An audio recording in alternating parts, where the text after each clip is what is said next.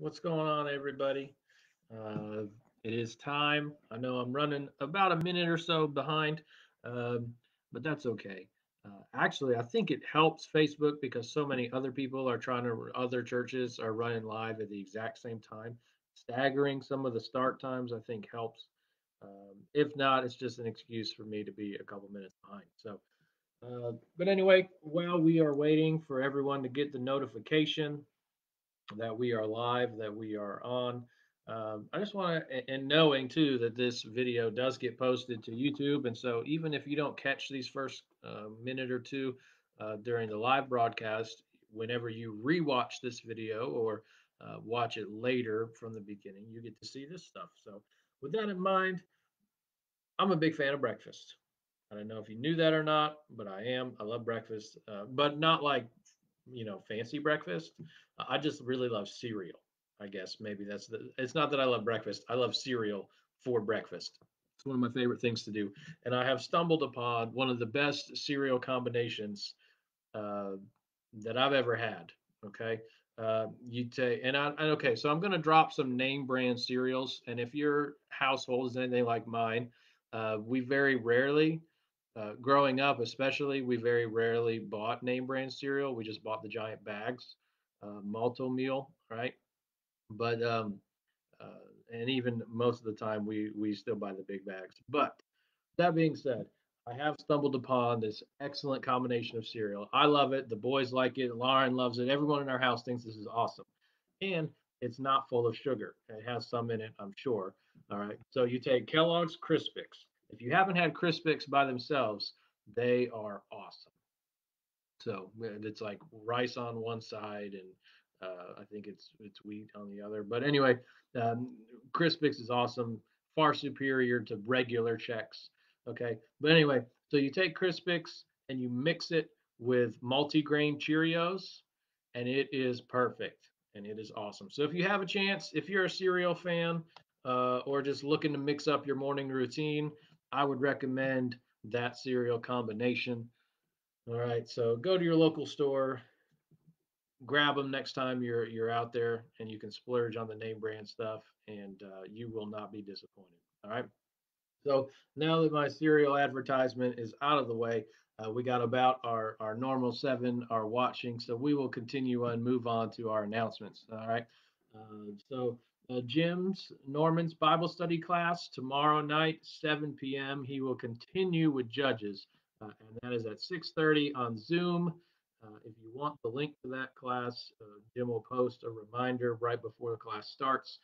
And you can click that and log in if you already have the Zoom program downloaded. If you've never used Zoom yet, um, you can you're going to want to do that a little bit earlier so your computer or smartphone has time to install that and everything. But tomorrow at 6:30, Judges chapter 7, and those videos are also normally put onto YouTube as well. You can watch them there if you missed the class. We didn't catch the one from 2 weeks ago, and last week they took Thursday night off. So just know Jim's class is back. Judges chapter 7.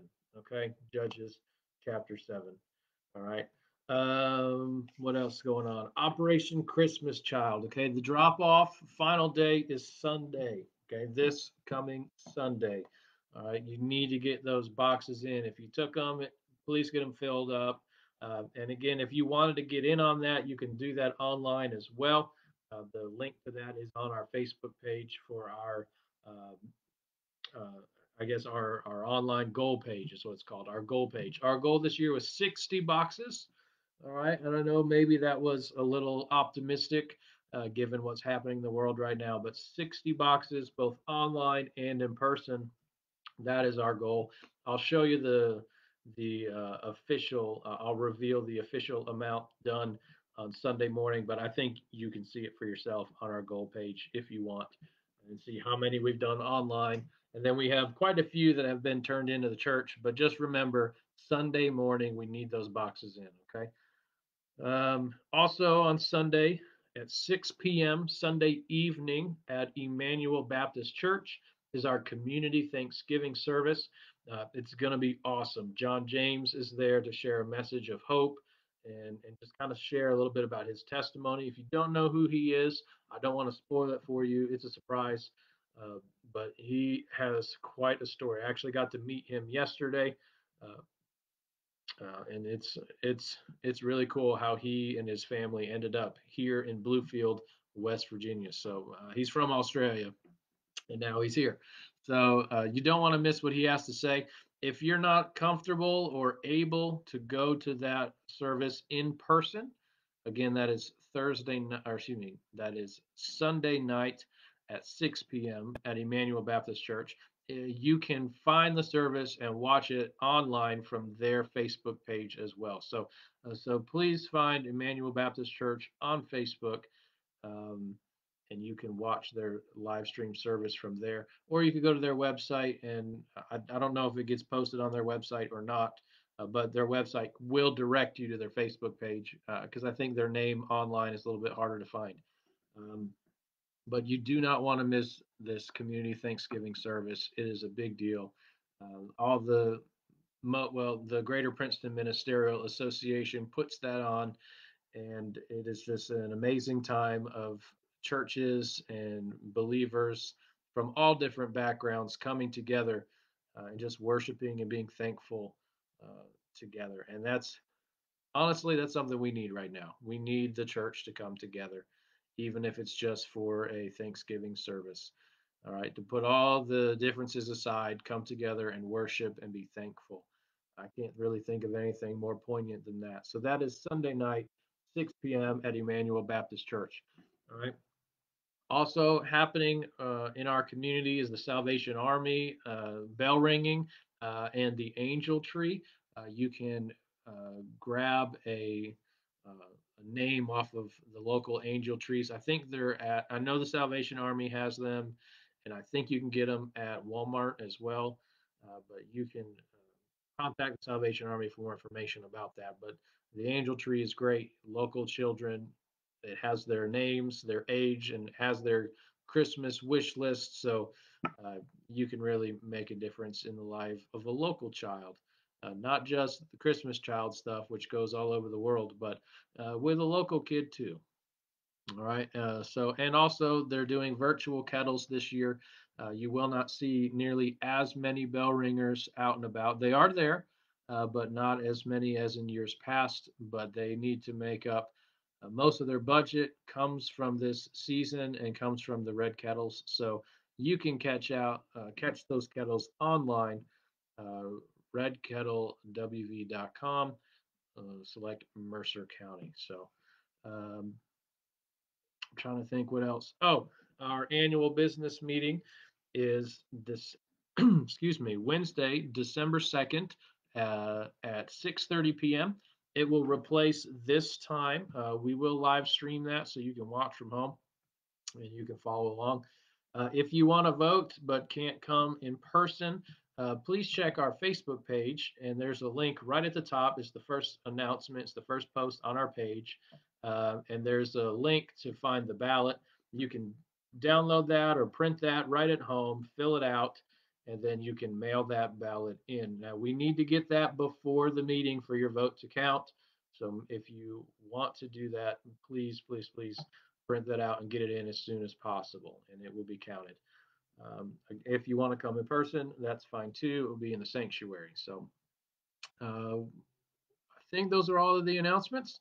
So as always, if you have prayer requests, please go ahead and type them up during this time.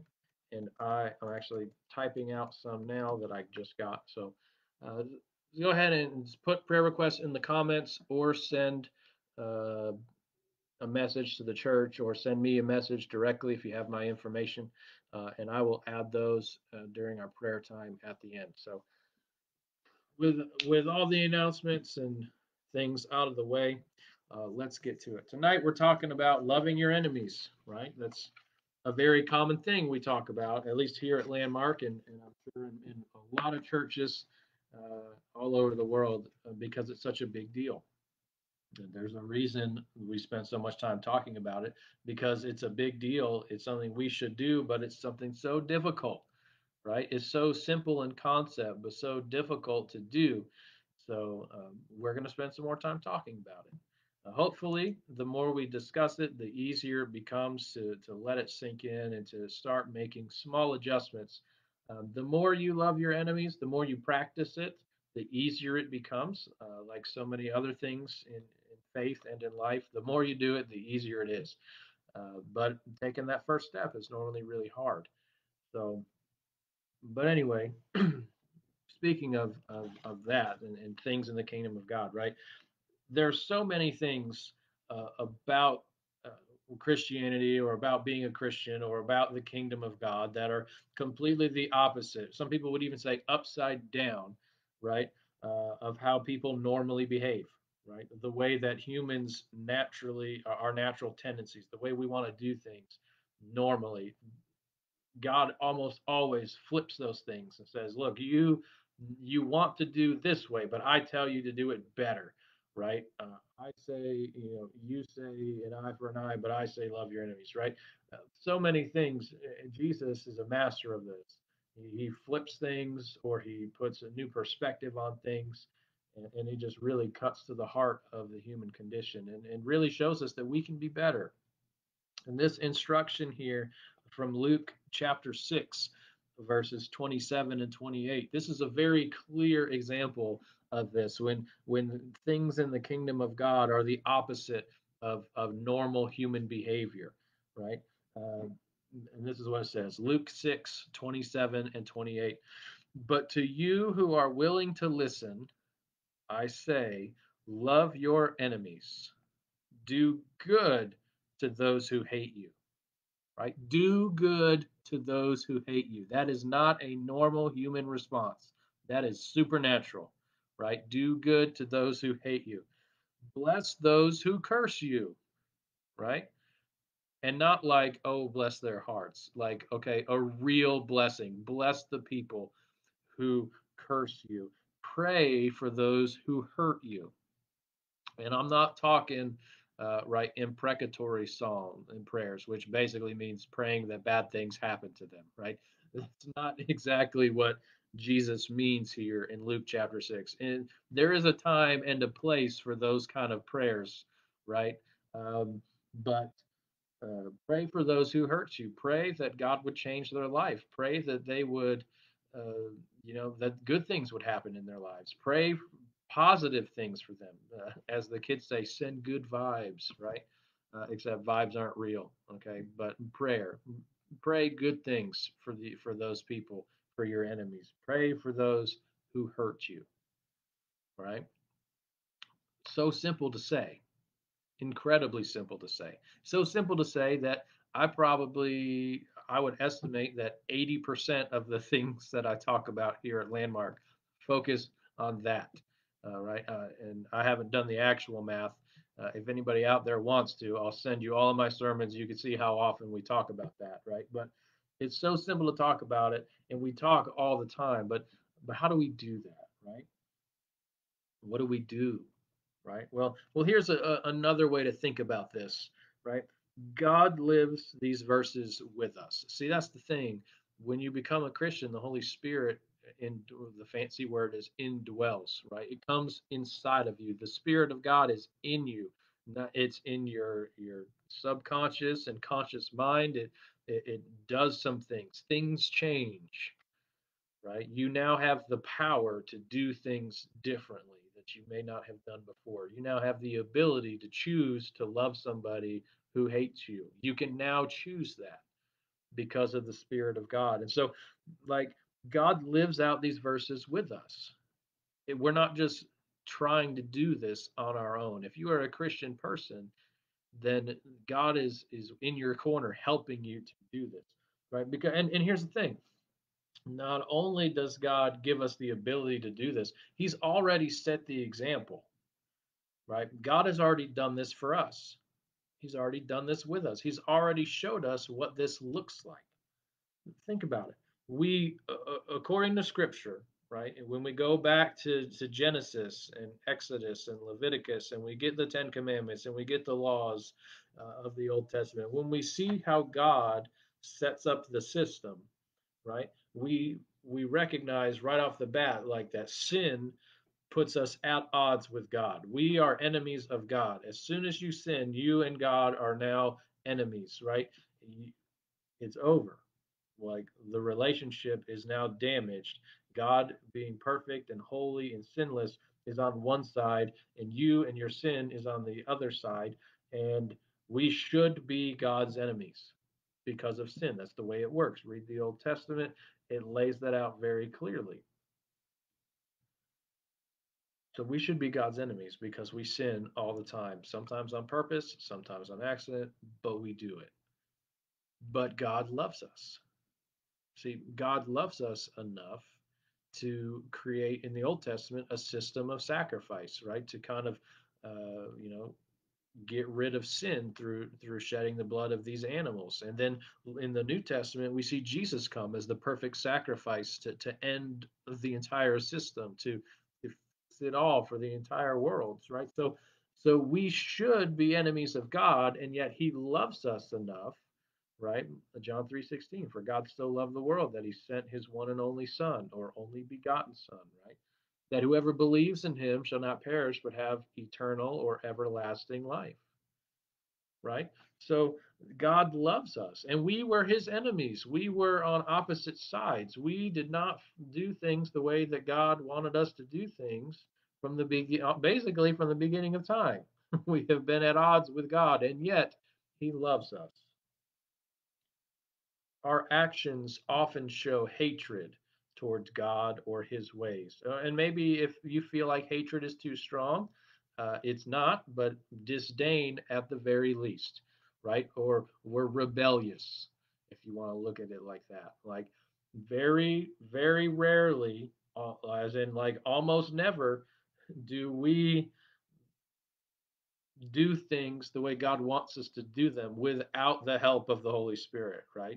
I mean, just think about it. People who don't have God, very rarely will they do what God wants them to do. And if they do, it's very rarely on purpose.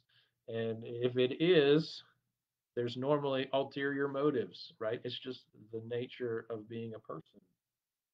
Our actions show hatred toward God or become forms of cursing God, as this verse says, because we choose our desires over His. We say, you know what, God, uh, I know what's best for me. I appreciate the effort. I'm glad you have a plan and a purpose for my life, but I'm going to take it from here. Whatever. You know what? Get out of here. I'll handle it. Right?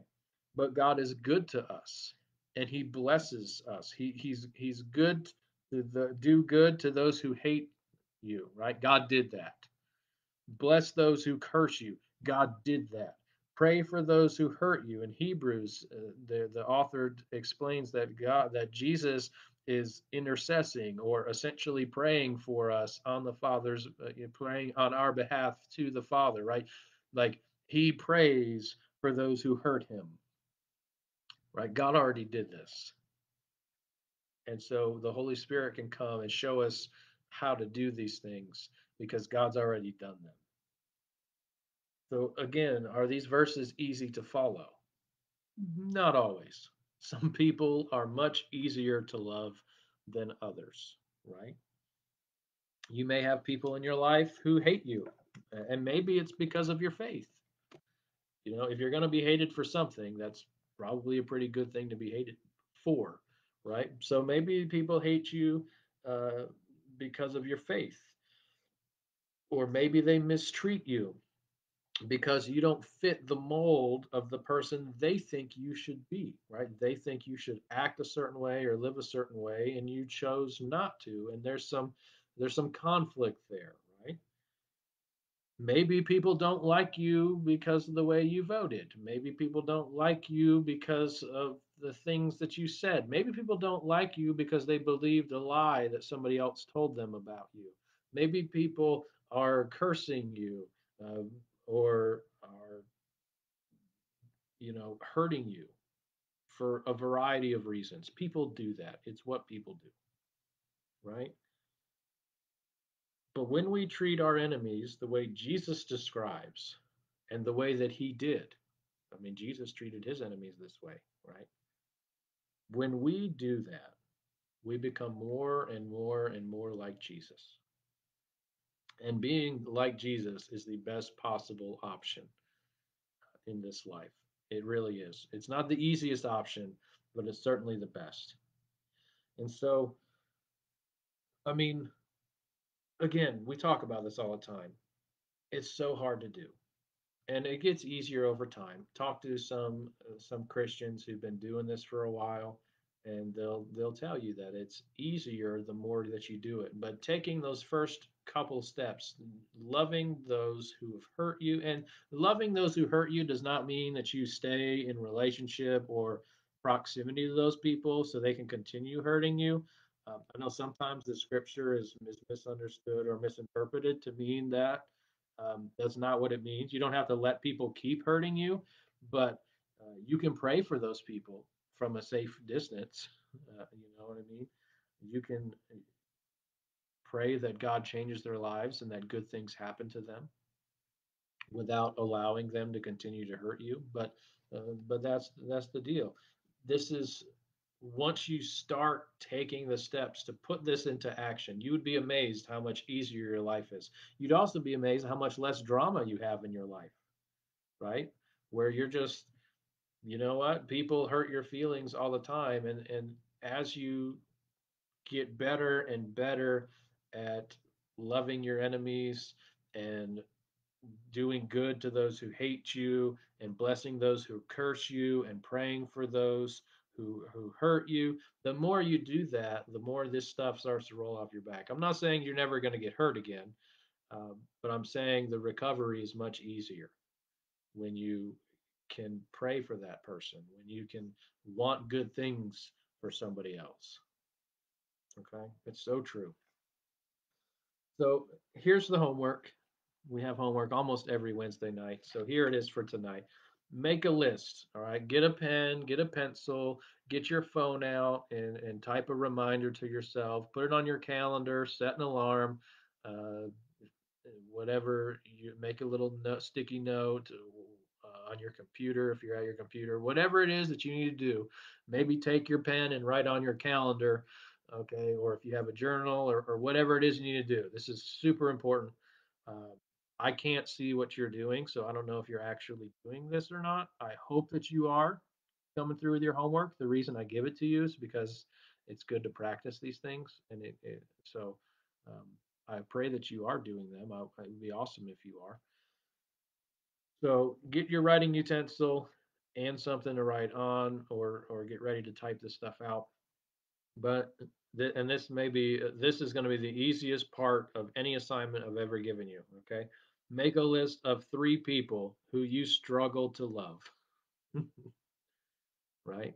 And some of you got like, you're like, look, there's not enough paper, right? But some of you, this may be hard for a few of you, but most of us can come up with 3 people that we struggle to love. Not 3 people that we hate, not 3 people that hate us necessarily. Okay, maybe that's true of your list, but just 3 people who you struggle to love for whatever reasons those may be. All right. You got that list? You wrote it down? Okay, good. All right. 3 people who you struggle to love. Then, next to their name, maybe you got to write a little dash or maybe an arrow, maybe a line, all right, whatever the case is, right? Next to their name, I don't want you to write why they're hard to love. I don't want you to write what they've done to hurt you. I don't want you to write why you think they hate you or why you hate them. I want you to write down or record, type, whatever it is you need to do. Think of a very specific way to show kindness to them, like tomorrow, whenever you see them or talk to them, like tomorrow, or even tonight. That might be even better. Some of us need to do this stuff right now while we're feeling the spirit, or it's not going to happen, right? So think of a way to show kindness to each of those people tonight, tomorrow. Okay. And then make a plan for how you're going to do that. Make it very specific. Put a time on it. Like, I'm going to call this person and say these things about them. And I'm going to do that at 9 o'clock tonight, right? Or I'm going to buy coffee for this person on my way to work tomorrow. When I get my coffee, I'm going to get one for them. And I'm going to do that tomorrow. And write that down. Okay. When you write it down, it helps. It's just one extra step to bring it closer to reality, to make it easier to do. Okay. And if you really, really want to make sure that you do this, tell somebody else that you're going to do these things. Okay. So think about ways to show kindness to each of those three people on your list. Okay. It may be weird, right? Especially if it's somebody you haven't talked to in a while, and maybe it's not they're not even going to receive it, right? Maybe you're going to call somebody and just tell them you love them and you're praying for them, or maybe you're just going to call them and say, "Look, is there anything I can pray for you about?" And maybe they're not going to like that. Okay, scripture tells us that when you do that, when you're kind to your enemy, it's like heaping burning coals on their head. There's a strong possibility that this will that they will not respond the way that you they will not respond in kind. Okay, this may not change anything about your relationship. I'm not saying that something magic is going to happen. This isn't a Hallmark movie. Okay, but this is less about what it does for them and more about what God is wanting to do to change you. Less about them, more about you. And that almost never happens in church. We almost never say that, okay? But this really is about God changing your life and less about what he may be doing in their life. Now, God may use this as an opportunity to change the life of one of these people on your list. God absolutely could do that. They needed that coffee. They needed that phone call. They needed that card. They needed that text message. They needed that whatever, right? Maybe God is working on them, and your uh, act of kindness is what's going to push them over to the edge into the arms of grace. Maybe. I it would be awesome if every single one of these acts of kindness did that. That would be an amazing move of God. But the real expectation, I guess, the reality is that it's just going to become easier for us to just do good to those who hate us. Right? That's the point of this exercise is not necessarily to change their life, but to change yours and to change mine. And so that's the expectation going in. Look, maybe it's going to be hard, maybe it's going to be difficult, but God will use this to make you more and more like him. And that's really what it's all about. All right. So as we go to prayer tonight, I'm going to give you just a moment, in an extra lead in of quiet time, maybe, I don't know, 15 or 20 seconds at the beginning of our prayer time will be kind of silent. And that's the time that I want you to pray for one of your enemies, right? I want you, and it can be one of the three on the list, or it could be a fourth one. Many of us have at least four or five people that are we struggle to love, right? But we're going to pray for that enemy. It's a great way to put this into practice. And again, I'm not talking that we pray that they stop being a jerk. Okay, that's not what I mean, right? Don't pray that that God's gonna swoop down and teach them their lesson. That's not the kind of prayers we're talking about. Pray that God would bless them and that God would give you the strength to love them, right? And if this is hard for you, if you're really struggling with this, and you can be honest with God, say, "Look, God, I can't even pray good things for that person," right? Well, then pray about that. Have a conversation with God and say, "God, look, I know I have to do that. Give me the strength to do that. Give me the strength to love that person. Give me the strength to want good things for them." Right? Maybe you just have to pray and say, "God, help me trust you that this is best." Right? That's because sometimes this boils down to a trust issue. They've hurt me, God. I want them to hurt. I don't trust that God's ways are God's ways. That's not fair. right? But God's ways are better than ours. And it takes trust to lean into that. And this is a good way to um, exercise your trust muscles, right? God, I know this is hard, but I want good things for this person. And that's a prayer. All right. While we are doing that, I'm going to check these real quick. All right. I see quite a few of the Bogus clan have mentioned some prayer requests. If you have any others, now's the great time to type them. Dana, I put you on the prayer list. Stacy, spell right, Stacy Simmons,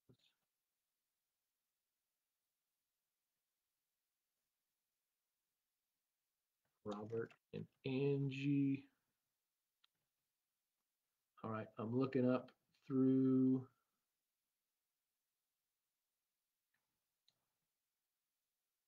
All right, those are the prayer requests that I have received right now, plus the ones that I got earlier today. So, all right, we're gonna go and we're gonna pray, and this is hard to do. I know that. All right, but it's just one step closer to being more and more like Jesus, and that's really how we're gonna get there, one step at a time, put one foot in front of the other. Let's go to the Lord in prayer.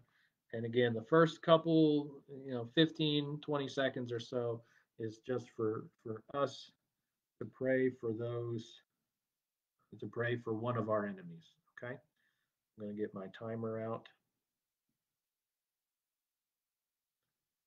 I thought it was there. Clock. There it is. All right. So 20 seconds, and then I'll come in and I'll pray after that. All right. Let's pray together. God, we ask that you would help us to pray for our enemies tonight. And may we all take a moment, God, and to do that right now.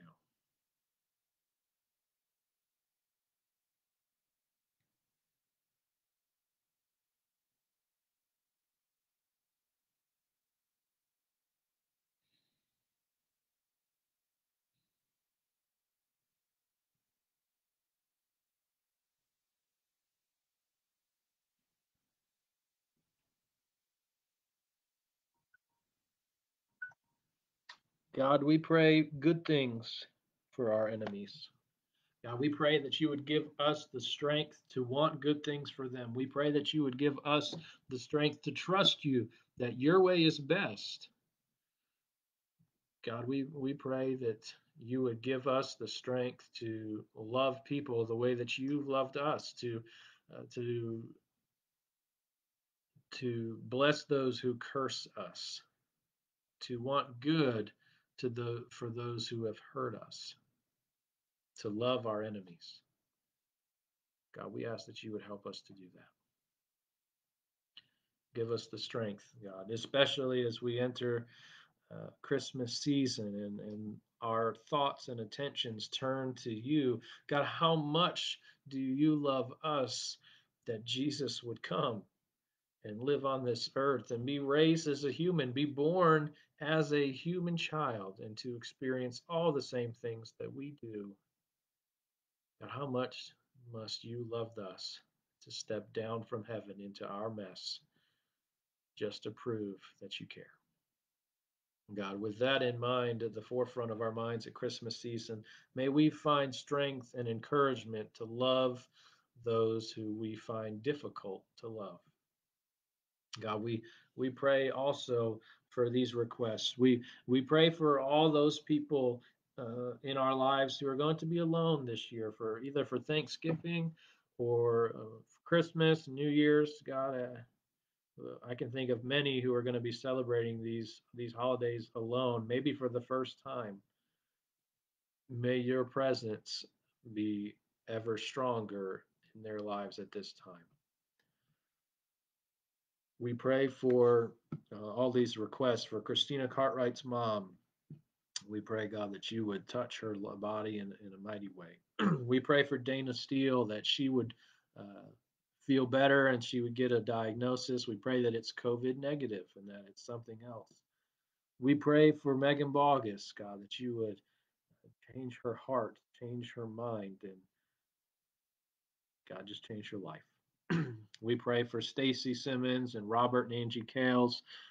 We pray for Ellen Parrish and her sister as these are dealing with COVID. We just ask that you would heal them. Some of them are further along, and it may take a miracle, and we pray for that. We pray for Mary Bishop and her family also dealing with COVID. And uh, God, we just ask that you would change lives, that you would heal, that you would restore. And not only would you heal the bodies, but you would heal the spirits, that as you restore these people to health, that they would know, and the doctors and nurses would know that it's only by your grace and your power that recovery was possible. God, we come asking for a miracle. We pray over all the coronavirus related things, whether it's these new ordinances and mandates, whether it's these travel restrictions, what have you, God. We just pray that you would eliminate coronavirus. Maybe, God, may you wipe it out before vaccines are even ready. What a mighty act it would be. But God, even if that's not so, we pray that you would keep us safe. Give us wisdom to act properly. Give us wisdom to act accordingly. Give us grace when someone acts in a way other than other than one we would have chosen. God, we pray that you would keep us safe, that you would allow us to keep others safe. And we pray that if it's your will, that you'd be with all those creating vaccines, that they would be effective and safe, that we could remove the words coronavirus from our collective memory. God, we thank you for this time. We put it all in your hands. Help us to love our enemies the way you've loved us. It's in Jesus' name that we pray. Amen. Thank you guys so much for tuning in. Spread the gospel, not the coronavirus. Have a safe Thanksgiving. I'll see some of you on Sunday, either in the building or online. And again, you can watch these on YouTube later. Um, Trying to think if there's anything else I need to say before we sign off. We will not be here next Wednesday because it's the day before Thanksgiving. So enjoy that extra time. We will not see you next Wednesday. All right. Have a good evening. Love your enemies. See you later.